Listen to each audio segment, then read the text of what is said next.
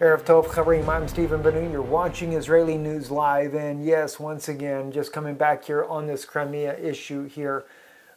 Guys, it's just, we've got breaking news again. I mean, believe it or not, we really do. I'm not talking about Russia doing their exercise in the Black Seas, live exercise. They're doing that to kind of let NATO know you need to stand down unless you want to deal with us. But right here, what you have here in the Russian language is a statement that there have been skirmishes between the Russian Federation and the Ukraine forces. That's what you're reading right there in the Russian language. And they're taking this from the president's website. It's what it says here as well, that there has been skirmishes between the Russian forces and the Ukraine forces on the border of Crimea and Ukraine. It does not mean that Ukraine has crossed over, but let me just show you guys, just so you can see for yourself here. We'll go to Google Translate so that I can give you a little bit more confidence that what I'm telling you is actually true here. It is in Russian. We go quickly. We translate it over. We'll detect the language. Of course, it is Russian. I already knew that anyway. The exploration of the Crimea. There was an exchange of fire between the soldiers and the Federal Security Services of the Russian Federation. There has been an exchange of fire. It is intensifying. It could spiral out of control, guys. It is not good. Ukraine has massed troops on the Crimean border. They are trying to instigate the war with Russia. Mariupol went under heavy shelling for 2 hours. That's south of Donetsk and eastern Ukraine there. They were shelling the mess out of them. That's Ukrainian forces. And they're talking about here Mr. Putin here, you know, he's not Putin, but Mr.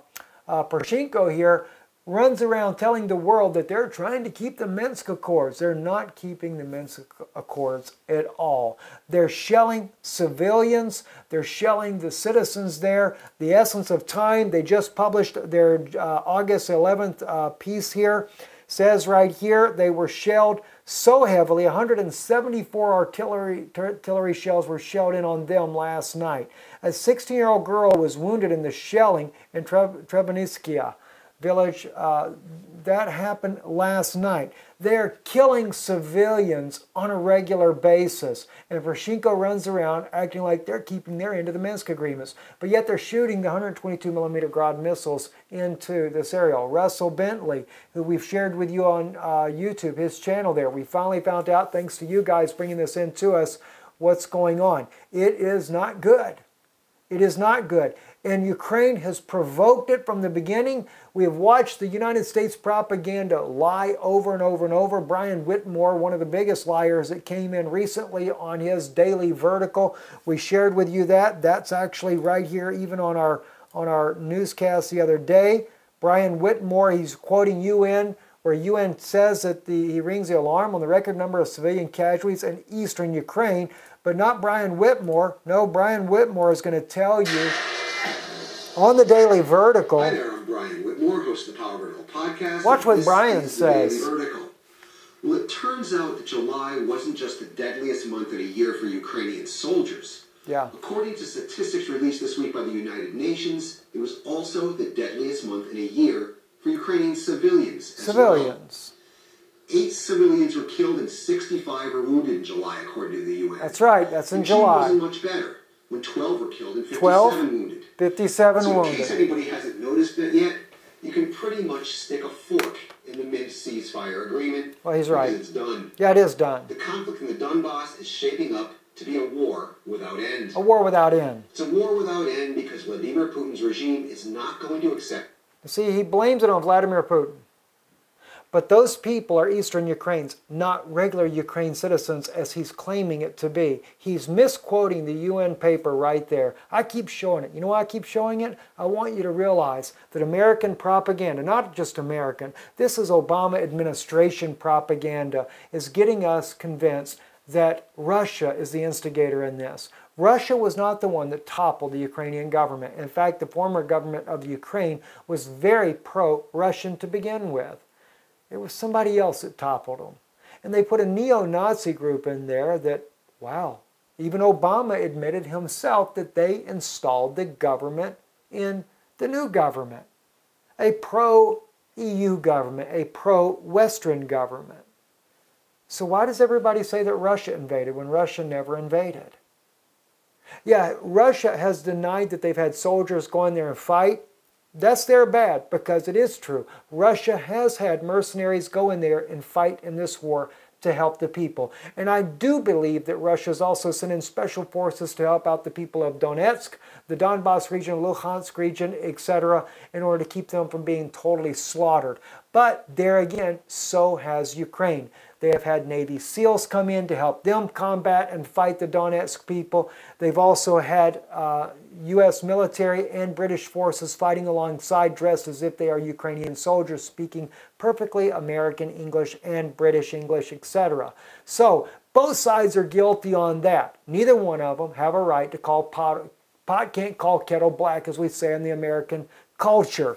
But in this case here, guys, this is nothing but provocation. And now, yes, the news is breaking. We are seeing it now in Russian news as we are monitoring it minute by minute. This is only a few minutes old. I got it within seconds of it coming out. And right there on the president's own website, he is saying that yes, they have indeed, the violence has begun. They have had skirmishes between Russian forces and Ukrainian forces.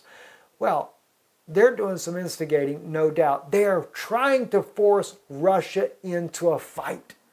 Because why? According to Russell Bentley, who is an American from Texas, who is there in eastern Ukraine, he says that the United States is the one that is pushing Ukraine into a battle with Russia because they want a war with Russia. Is that because Obama doesn't want to lose power, or they don't want Donald Trump as president, or they're trying to cover up their failed economy? Remember, Russia said that in the month of August, I brought this out on Israeli News Live, in the month of August, they would start a war with Russia. Russia said either NATO is going to start a war with us, or they're going to cut us off from the SWIFT code where we can't do any banking with any other country. He said, Russia said, we don't know which one it's going to be, but he said America will do it because the economy of the U.S. dollar has totally collapsed, and they have to cover that up. Well, guys, looks like it's shaping up to be just that. And NATO, Ukraine, let me tell you something to the people of Ukraine that are listening. I'm not against you guys. I'm not against Western, Eastern Ukrainians, either one. I think you're all human beings. You were brothers at one time. Who made you hate one another? Who has made you to kill one another? Have you ever thought about it? Have you ever thought that you're fighting a war just because Obama wants you to fight it? These people here, when there was a flood in Western Ukraine, the Eastern Ukraine, the Russian-speaking people there raised money for you to help you rebuild your lives and your homes. They don't want a war with you. Russia doesn't want a war with the West. What, Russia's economy was doing really well?